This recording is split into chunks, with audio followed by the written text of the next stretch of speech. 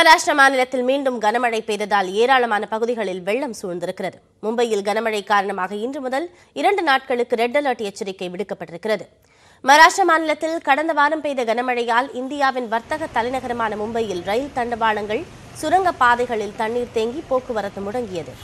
சுமார் 40க்கும் மேற்பட்டோர் உயிரிழந்தனர். 27ஆம் தேதிக்கு பிறகு மழை இல்லாததால் வெள்ள நீர் மெல்ல மெல்ல வடிந்து வந்த நிலையில் கடந்த 2 நாட்களாக மீண்டும் கனமழை பெய்து வருகிறது.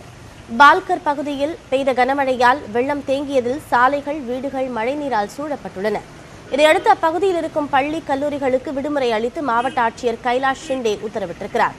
அதேபோல இடைவிடாத கனமழையால் தானே நகராட்சியிலும் அனைத்து அரசு பள்ளிகளுக்கும் விடுமுறை அளிக்கப்பட்டிருக்கிறது.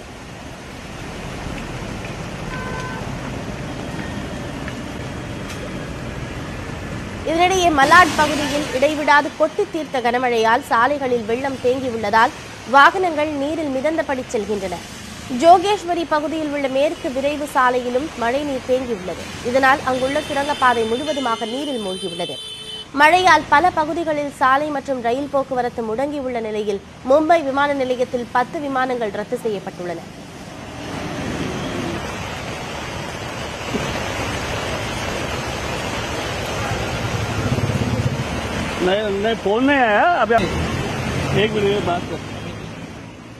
ராய்கட் அருகே பொலாட்பூர் பகுதியில் மும்பை கோவா தேசிய நெடுஞ்சாலையில் கனமழையால் நிலச்சரிவு ஏற்பட்டது. இதனால் அங்கு போக்குவரத்துக்கு தடை விதிக்கப்பட்டு சாலையில் சரிந்திருக்கும் மண் போன்றவற்றை அகற்றும் பணிகள் முழுவீச்சில் நடைபெற்று வருகின்றன.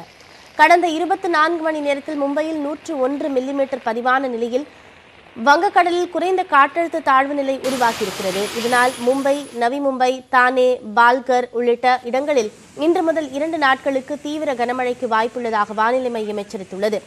சில நேரங்களில் மிக தீவிர கனமழை பெய்யும் என்பதால் மும்பைக்கு ரெட் அலர்ட் எச்சரிக்கை விடுக்கப்பட்டிருக்கிறது.